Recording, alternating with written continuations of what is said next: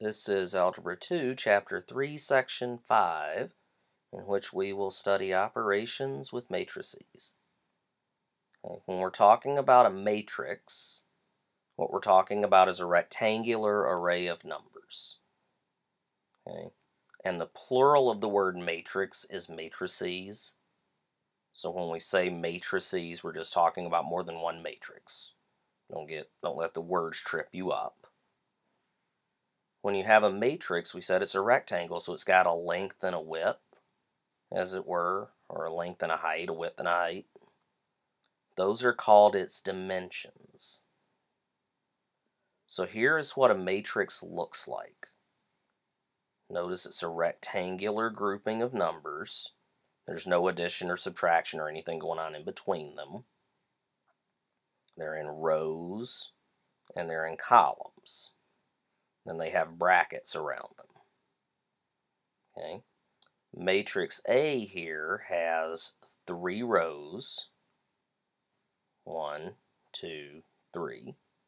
And it has 2 columns, 1 and 2. So then we would say the dimensions are 3 by 2.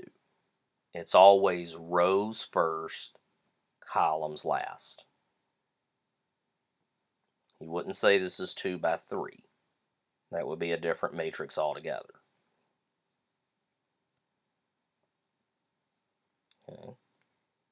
We can do addition and subtraction with matrices only in the situation where they are the same size. They have to have the same dimensions. And if they do have the same dimensions, all you do is do each element individually. The first row, first column element matches up with the first row, first column. And those are the ones you work with first, and then so on around. Okay. Our first matrix here is 2 rows, 2 columns. This one is also 2 rows, 2 columns. Since they're identical in size and identical in shape and everything, we can do the arithmetic. We can add here. -3 plus -4 makes -7. 4 plus 12 makes 16. -9 plus 8 makes -1. And -5 plus -7 makes -12. That's all there is to that. You've been asking, when are we going to do easy arithmetic? Here you go, easy arithmetic. Okay. Look at our second one. We can tell by looking that they're both 2 rows and they're both 3 columns. So now we can do the arithmetic. -9 minus -4, 8 minus 3, 3 minus 6, -2 minus -9, 4 minus -5, and -7 minus 18. And if I've done my arithmetic correctly, I have my result matrix there. Okay. Now let's consider our third case. The quicker among you have already picked up that, hey, those aren't the same size. Well, look at this. This one's got 4 columns. This only has 2.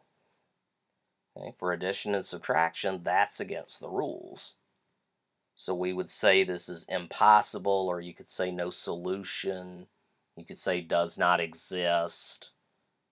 Okay, something along those lines to let me know that you understand it's illegal.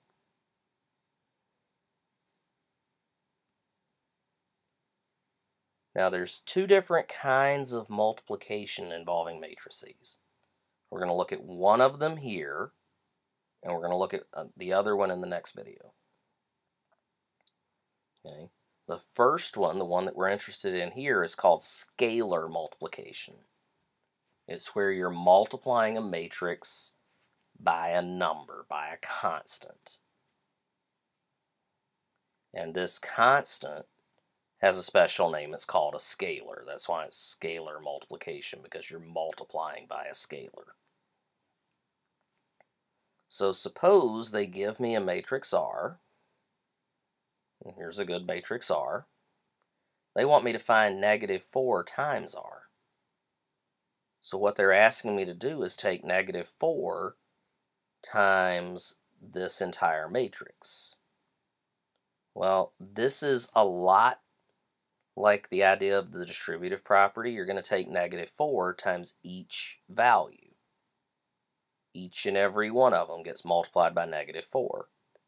So -4 times 8, -4 times 0, -4 times 3, and so on. Okay. Still, very straightforward arithmetic. Nothing too fancy, nothing too overwhelming, I hope. Let's look at the most complicated kind of problem you're going to have in this assignment. We have two matrices. They each have 3 rows and 2 columns, so we can do some arithmetic on them. Okay.